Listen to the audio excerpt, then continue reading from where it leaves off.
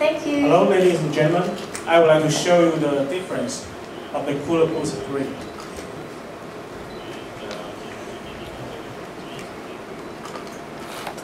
Like I already mentioned, the high-end CPU and graphic card is the most important thing.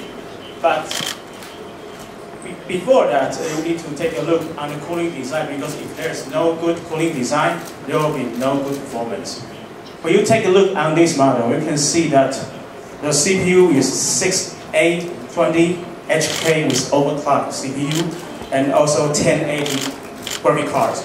For this brain test, on the top of this is a CPU brain test that a lot of media already used to bring it. This is a graphic card brain test program. With this, you can see the temperature of CPU still under 80, even around 75. But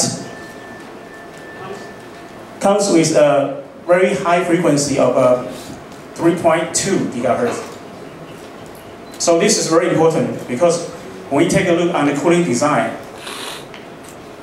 we got 12 heat pipes and a very powerful wiring 41 blaze fans. If we take a look on the other comparison for the other products, the same size and even bigger, even much heavy weight. You can see the brain test of this, the same program of CPU and graphic card. Sorry, the even lower CPU is a 6700 HQ, and also a lower graphic card with lower power consumption. But you can see the CPU performance here is the CPU clock is under 800 megahertz. That's why the CPU is under 70 degrees, around 70 degrees, because they drop the clock.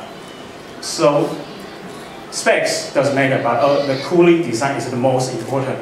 Like you have a 500 horsepower car, but you don't have cooling system. You can only drive about 10 miles per hour. So that's very important for this cooling design. Let's back to Steven and the fact. Thank you, Alex.